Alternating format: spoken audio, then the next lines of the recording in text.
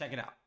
Now, the last thing that we need to cover here on how to scale your direct consumer and e-commerce business is something we call a USP, a unique selling proposition. In the world of direct consumer, a lot of folks focus on discounting products. If I don't make a sale, I'm going to discount and retarget with that.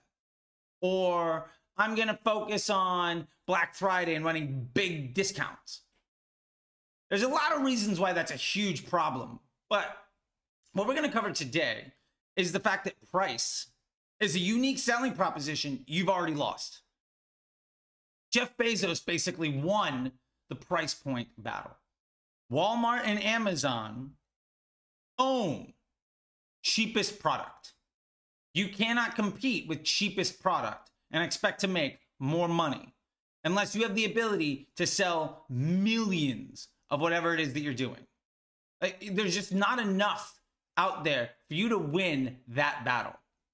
But your unique selling proposition gives you a tremendous opportunity to cover the ground that big brands do not cover. If you want to be a big brand, you kind of have to be everything to everybody. Very few big brands are extraordinarily specialized in what they do. Coca-Cola is soda, right? McDonald's is a burger and fries. Obviously, it's more complicated than that, but you get where I'm going. Nike is the trainer, is the sneaker for everybody, right? Here's the problem.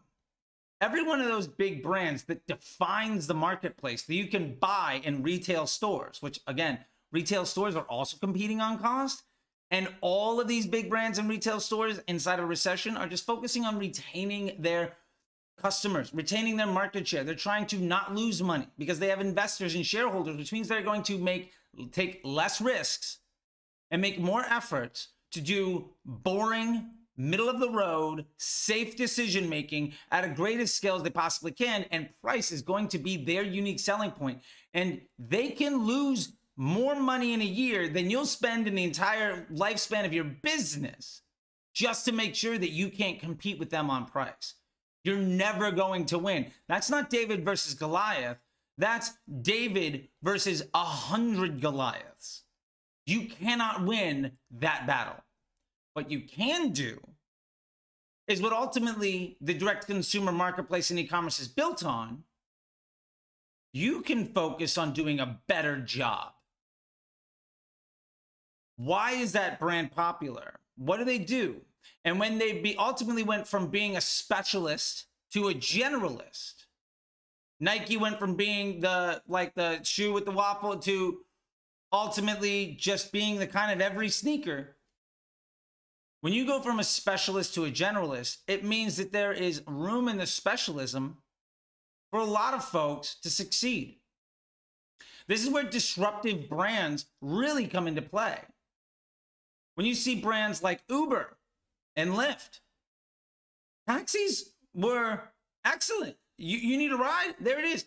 And that grew to the point where it became a commodity. And when it becomes a commodity, it ultimately means that somebody can do a better job. You know, taxis used to be really expensive and terrible service with people you couldn't trust. And now we had much better service with people that we kind of got to know, or at least be able to understand that like they were being vetted, and something that was cheaper. Now, price was a selling point there, and ultimately taxis have kind of competed with that as Uber and Lyft have just gotten more and more expensive. Price can be a great leverage in, but that was also in a booming economy, not a recession. But you can see a lot of disruptive brands ultimately do something better. Netflix did better than cable at giving you the content you wanted when you wanted it in a way that was easier for you. They basically took cable was improved upon by TiVo, and then Netflix basically took TiVo and made it on demand and expanded the entire breadth of what you could do.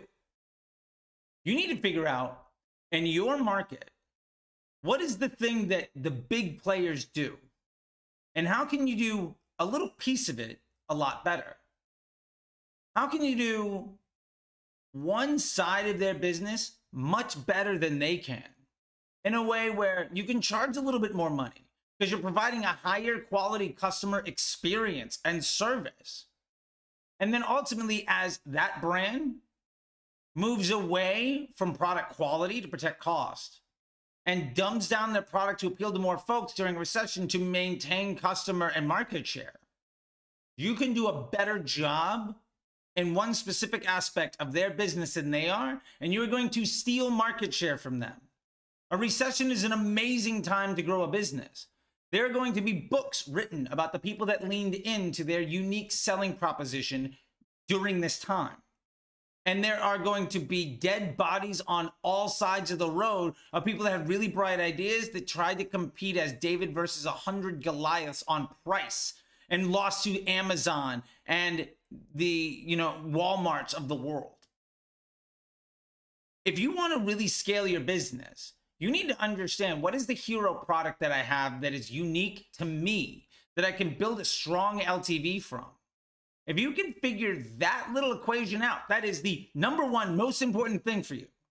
If you can figure that equation out, then it pretty much all just comes down to creative testing to attract more people to come into your store and buy from you at a more efficient rate, so that you can improve the volume of those customers. And as you're improving the volume of those customers, you're going to be able to get a better set of data faster on understanding how to improve the conversion rate and the LTV and the second purchase rate and the AOV of those customer journeys. And the more and more you do that, the more and more money you're making, the more and more money you can spend in growing your business. And ultimately, the more and more you scale your business. Because scaling your business has nothing to do with spending more money. That is the ramification of doing everything else well. Scaling your business, the businesses that scale, find their unique proposition around a hero product that with a well-defined, stable, and scalable LTV that allows them to compete in the marketplace by leveraging a little corner of the world just for them. And some of those brands have ultimately grown to be huge. Disruptive brands become household names and ultimately kind of get watered down all the time. In the sneaker world, you had Skechers and New Balance. Those were kind of disruptive little edge pieces that have grown more and more market share. And we see now sneaker companies popping in all over the place, doing part of that job a lot better. You see it in fashion. You see it in consumer goods. You can see it in packaged goods. You see it in cars. You see it all over the place. Why was Tesla huge? Not only because Elon is a great personality, but also it's tremendously helpful to have an electric car in the world of gas cars and make it available to somebody in a business model that might make it work for you. Now, if you're ungodly wealthy and you can handle that launch, that's great. But you don't need to be that. There are a million brands that are worth 8 figures with a small team that are growing every year, doing one thing better than the biggest players in the market. And all you need is to be a little bit better than everybody else in one specific thing and build a business around acquiring customers that are willing to pay you a little bit more to get a product that's higher quality for themselves. And as the rest of the market cheapens their product to lower their price to maintain profitability, you can make higher quality customer journeys and ultimately steal the market share of their former customers who feel like that product just isn't good enough anymore. They don't make it like they used to. So you can make it like they used to or better. And that is going to be the foundation of your direct consumer e-commerce business. I've scaled a lot of businesses, and pretty much every year for the last 5 or 6 years, I've taken a 7-figure business and put it on a 9-figure run rate. Every single one of them has done this thing very well. Recap. Find your unique selling proposition around a hero product and develop LTV around that customer journey and drop literally everything else that gets in the way of making that better. Everything else is a distraction and a liability to the scale that you deserve. You want to scale direct consumer e-commerce business, you have to learn how to be better than the people that don't care about their customers and find a way to turn that into future cash flow. If you like this, I love to know your feedback. Remember, sign up for the newsletter. If you want to really raise the LTV on your business and your life, you can find the Facebook Ads MBA program at MBA.FacebookDisruptor.com. My unique selling prop, I'm the guy that's actually done it year after year, over and over and over again, to the tune of billions in revenue. And I can show you literally every step along the way in a way that is scalable, horizontally and vertically, that reduces your stress and improves your success. My hero product is the Facebook Ads MBA program, and my LTV is based on the fact that, well, once you get that, there's a lot more other ancillary skills that Disruptor School can sell you. So with that being said, go out there, scale your business. You deserve it. And YouTube thinks you might like a couple of these videos. Don't be afraid to subscribe. And until next time, I'll see you on the internet. Bye.